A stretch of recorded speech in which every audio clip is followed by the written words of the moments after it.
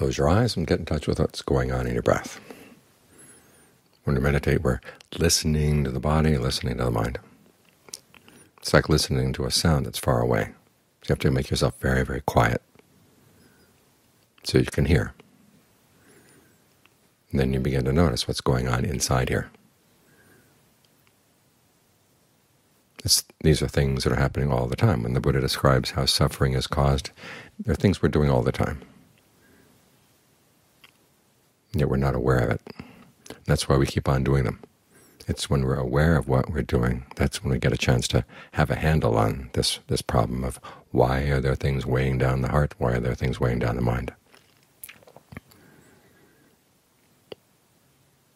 So it's not that the problem is far away, the problem is right in here, but it's subtle, and it's in an area where we tend not to look. So learn to look inside in a new way, and try to keep the mind as quiet as you can so you can see subtle things.